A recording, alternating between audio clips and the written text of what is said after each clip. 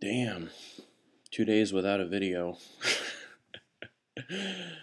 For me, how long is that in internet years? That's a long ass time. Uh, hey, big news!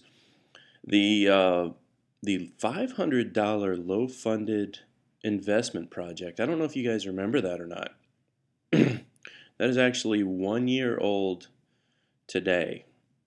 If you want to check out the Lambdog76 blog over at blogspot.com. I've got some financial stuff on there with some musings and some stuff written up about boring ass lame financial stuff. It's an interesting thing. Let me look at the balance here. I'll give you guys an idea. I started out with I had 67 or so dollars in a little box for my toys, and the balance after 1 year is now 1,063.47. Uh, it's not a lot, but if you consider that's money ahead and not debt, it's a pretty cool thing.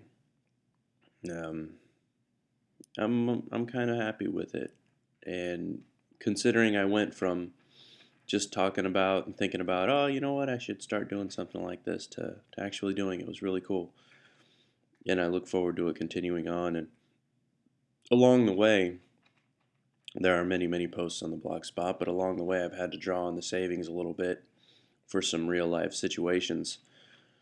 So the actual balance would have been much higher, but in a situation where I would have had to use a credit card or something, I was able to use a little bit of that money that I'd been put aside. So that's pretty neato bandito. 1 year, over $1,000 just chilling. Well, not just chilling. I got three stock positions and some money put aside for savings. We're still quite a ways away from doing any sort of trading, and as the blog will show if you follow along with it, I'm not really sure what's going to happen with the trading because that turned out to not be so practical, which is all good. Nothing ventured, nothing gained, right? And better to find out when the stakes are small as opposed to the people that take a personal loan for 10 grand and decide, hey, I'm going to make my living on Ameritrade. Yeah. Okay.